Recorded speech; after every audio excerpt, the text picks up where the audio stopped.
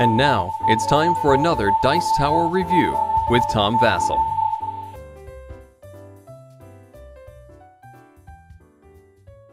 Nestor's games come in these pencil case type holders. Each one has a different symbol on the end, but don't let that fool you. There's some pretty neat games in here. There's certainly some really fun ones, although there's occasionally a game that they make that I'm not a fan of, and that's what we're talking about today. This one here shows a tie on the game, and the game itself is called Corporation. Ooh, the excitement as I unzip my pencil case. Well, Corporation has a neat-looking idea, but it's really a brain burner of a game that actually might cause your brain to explode into flames with how cerebral this game is. Look at it. Alright, well here is the board, and at the beginning of the game, you put a bunch of tokens, 3 of each player's color, randomly all on this corporation board here. Each player will get 3 pieces of their color, and the game begins. The object is to get your people all the way up to the top, where apparently all you do is lounge around all day. Okay, so the very first thing you do on your turn is you're allowed to bring one of your people, or you're allowed to switch any 2 of these discs. You say, what does it matter why you switch them? Well, I'll show you. Hang on. So let's say I don't switch any. So I put this red one here in the blue room. I'm allowed to put one of my pieces starting in a room. At that point, I must make all possible promotions that can be made. So I look here. If red is on a blue space, which he is, he goes up 1. Hooray! Now I need a red. Well, there isn't one. Is there any other promotions that can be made? No. Now, there really isn't any way to check each promotion physically. You just have to remember which ones you've used. But if it's possible to use a promotion, you can. So let's put the game mid-game here.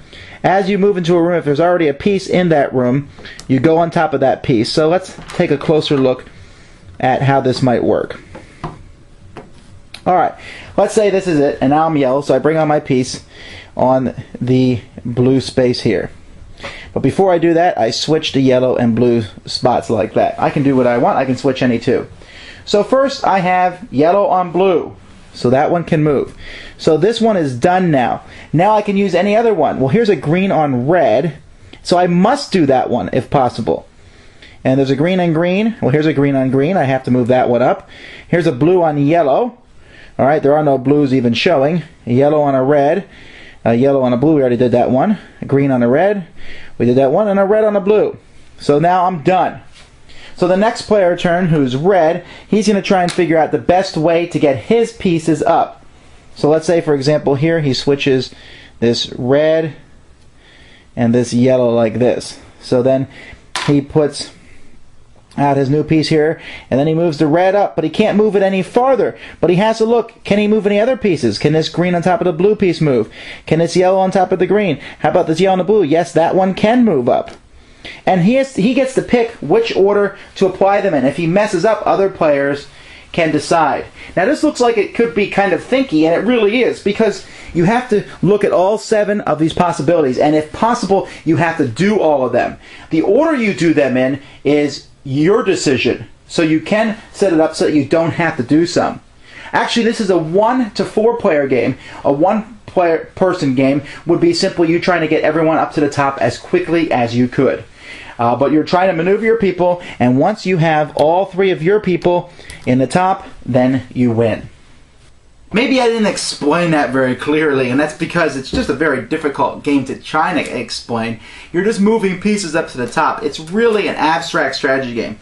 The whole people in the office doesn't matter at all. You can move a piece up if they're on top of the right color, and you have to be thinking forward the whole time. Okay, if I move the red piece there, that reveals the green piece who can then move. And if I move this piece here, that will cover him up so he can move again. And I'm telling you, if you play this game with anybody who even remotely takes time making their decisions, then you will want to burn the game in a roaring pit of fire, because it's just going to drive you that crazy. I play a game with people who can make fairly quick decisions, and it's still really, really bogged down. The solitaire game, if you like puzzles, it might be amusing to see how fast you can do it, but I just didn't find it that interesting at all.